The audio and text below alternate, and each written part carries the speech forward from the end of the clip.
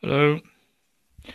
Today we're going to be looking at fitting a Powerspark type ignition, an SVDA distributor, which has a coil, and that is going to replace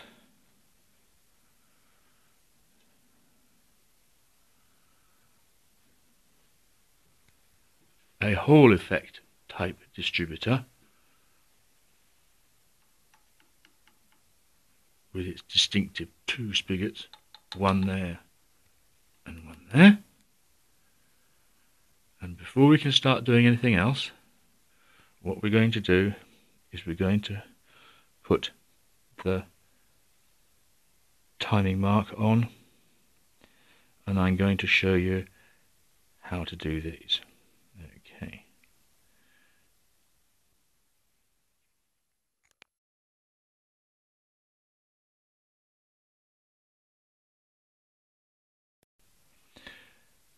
The timing mark on the fan belt pulley of the turbine is this very small notch that's on the rear. It's not very easy to find. I don't know why they put it so small and at the back. And what we're going to do is we're going to make a large one here. Now if you have a look, I've got the finger on the distributor pointing this way. In effect, if you like, it lines up here. And that's all we're going to do for the moment. And if that lines up there, and there's a big notch here, right? I've drawn around it so you can see it. If that notch is pointing that way to line up,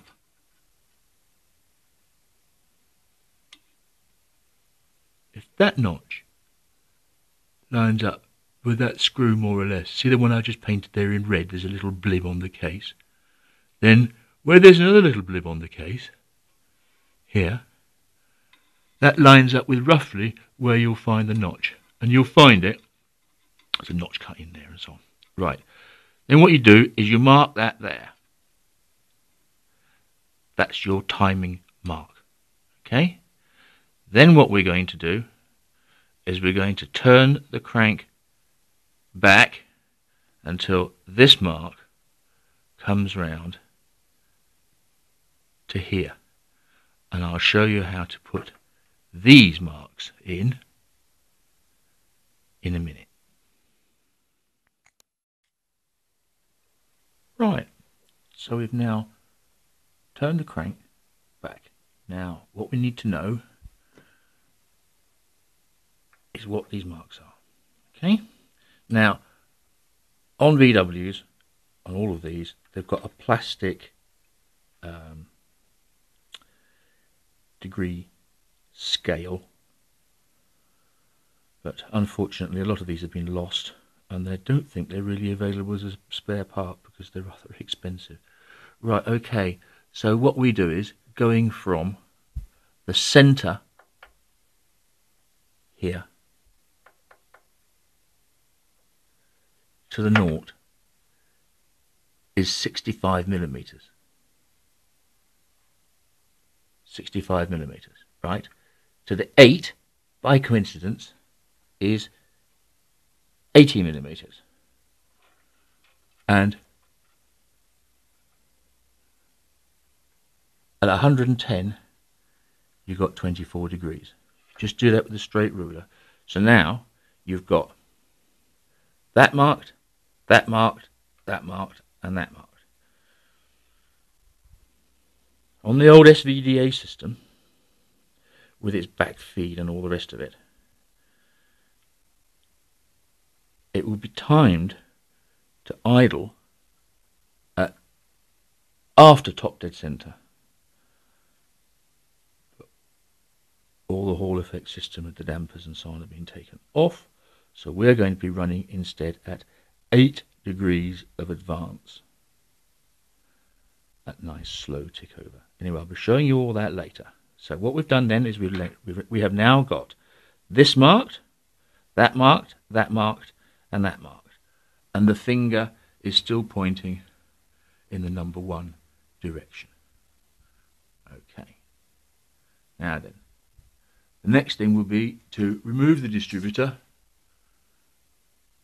and I'll show you how to do that.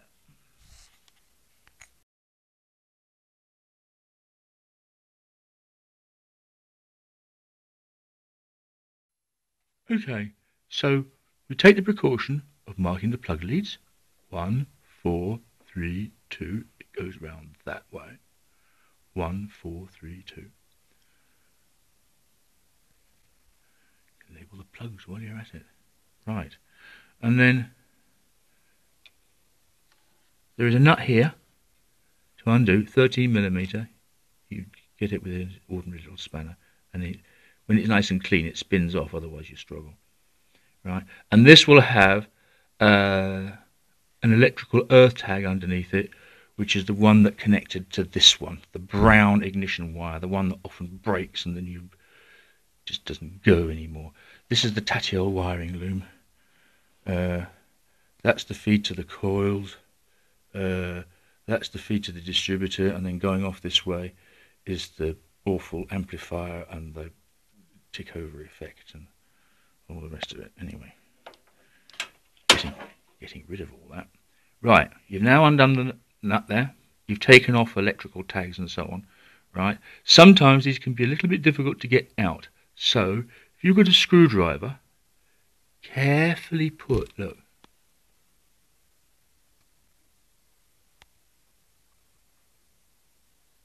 there, and another one carefully put there. Then with a gentle lever it'll go pop and pop out. Normally they lift out dead easy. If it's really struggling, then I would be surprised. Okay, and we'll pause there.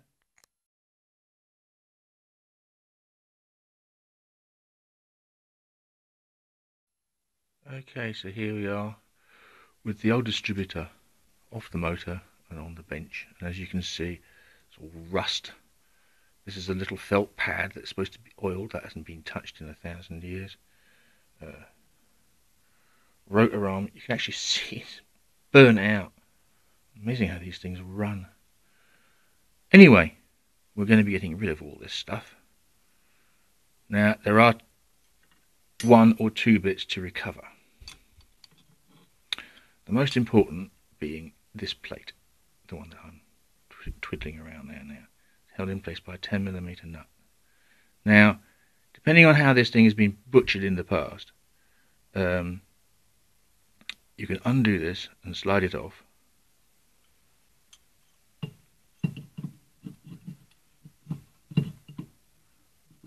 Live demonstration.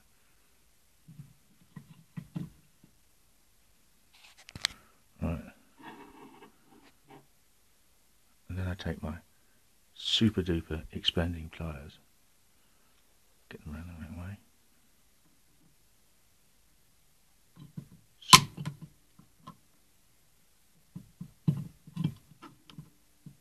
Look, I can do this with one hand, man. There we go. That makes life so much easier. Right, we're going to take the clamp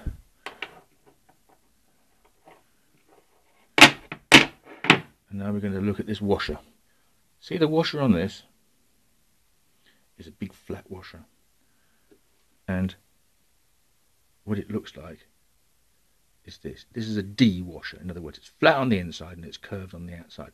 You find this in a engine rebuild kit. Now, unfortunately, as is usually the case with the electronic knockoff ones, they've got just a O-ring thing, so it's not terrific.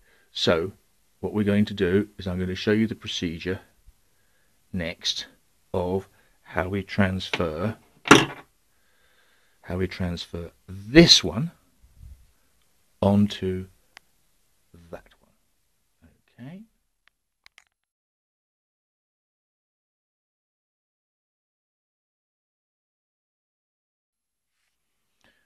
Okay, so now we've cleaned up the distributor clamp. nice and flat.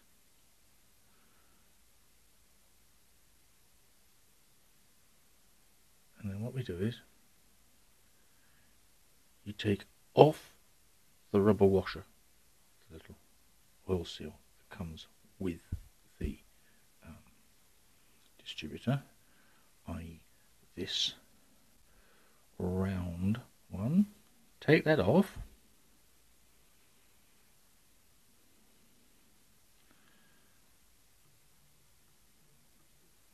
And then that just drops down nicely onto there.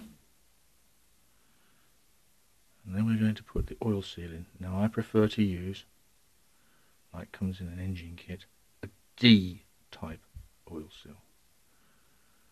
It does stop that little bit of leak. So soak it first in oil for a little while and then plonk that on. You have to twist it over, it sort of goes down, and then you drop it round and get it curved side outwards in the thing. Okay, I'll show you how we do that now.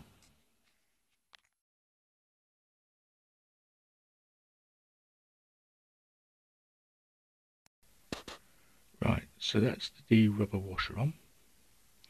Now I'm going to give you a handy hint, as it were, for setting up the static timing. Because there's no points or anything on this, it's not terribly obvious.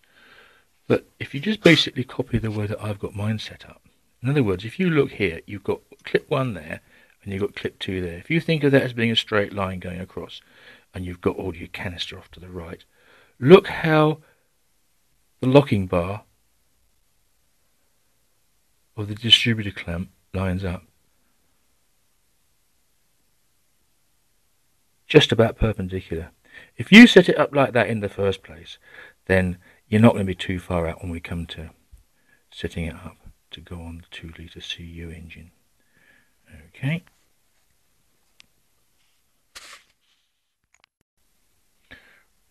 Right, while we're preparing the thing up, little felt pad in here. You take that out, put 2 drops of machine oil in, put the felt pad back, another 2 drops of machine oil in. Not to go in that going like a rusty lump of wood. And the other one. Okay, that's about it for the preparing. Now I'm going to show you how to mount it in position.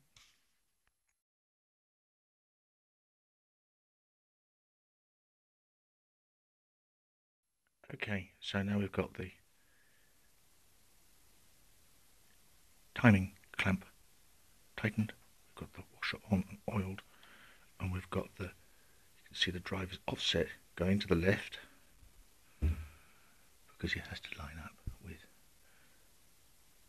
that one. And you can see that if the rotor arm was on, it would be pointing pretty much to number 1. Right, all you do is you drop it down nicely,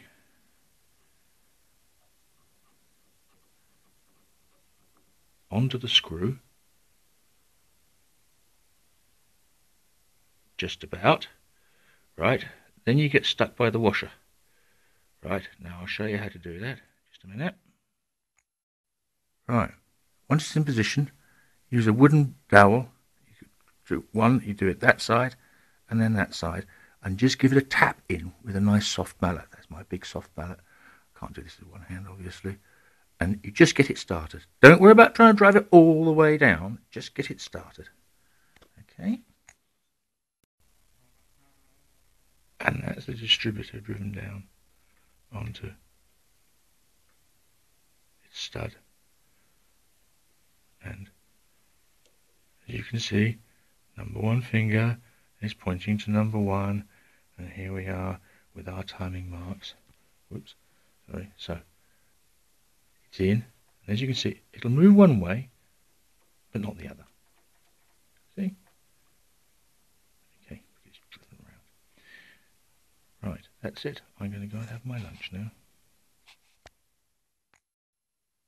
Right, so here is the distributor now dropped in place, and it sits right down there, and the plate is nice and flat, and this is where you're going to put the washer on the 13mm nut.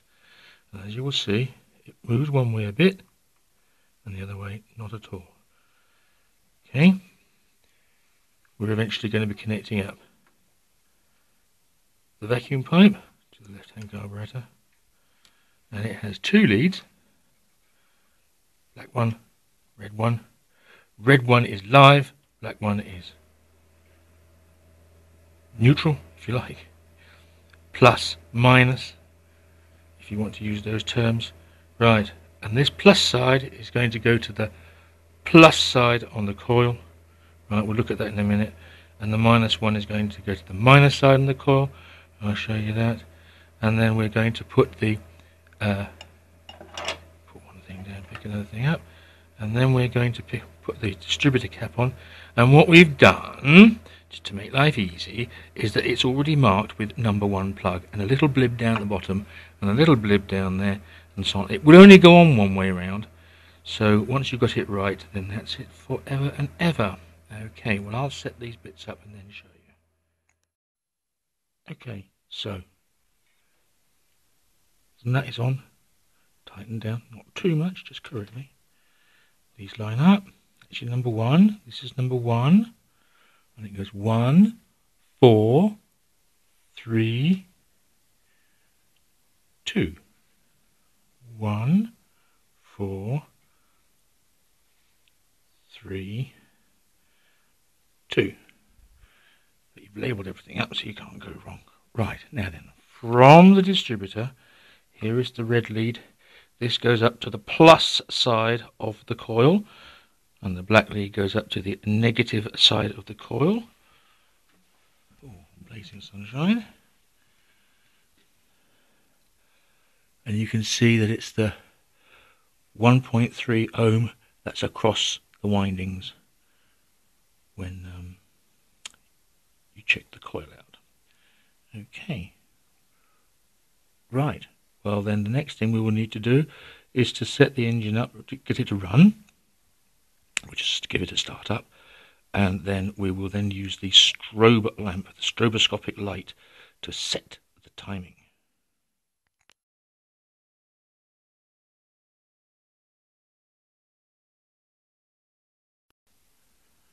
Okay, so now we have got everything in place, and what we've done now is we have now connected up the strobe lamp. Right, these cost less than $30, and they're all just as good as one as the other with modern electronics. Anyway, you connect positive and negative to an independent power source. When you do it on your vehicle, do it with a separate battery, not with the main battery, because we don't want the generator fooling you, and so on. Right, okay, and then the third lead goes on, has to go around the right way, it's got a little arrow on the number 1 lead, and then so that when we start the engine, we then pull the trigger, and we want to see, we then pull the trigger, and we're going to see a flashing light there, and we want to see this mark here sitting on or about the 8, right? And we're going to be doing this at low RPM, about 700 RPM, 800 RPM, low enough not to skew the distributor, and the vacuum advance for the new distributor is disconnected, but the pipe is blocked up on the left hand carburetor on the case of this 2 litre CU engine. Okay, so now I'm going to start her up and give you a little demonstration.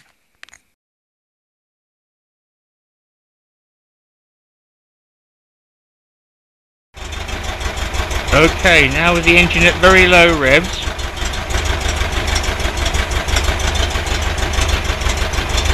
you can see it's running at a little bit low, right?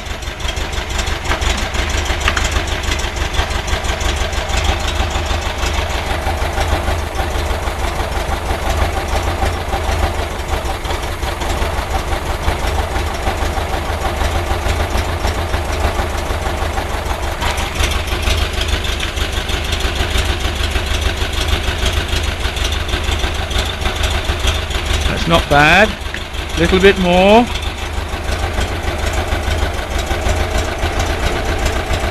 So it starts to run more smoothly. So that's pretty good. It's flashing all the time for me. I know it doesn't flash all the time for the camera. Right, so that is the timing set up at low RPM, and now we can lock the lock screw off and all the rest of it. Go and switch the engine off now. And here we are now at just over 2000 RPM. And as you can see, the timing light moves forward.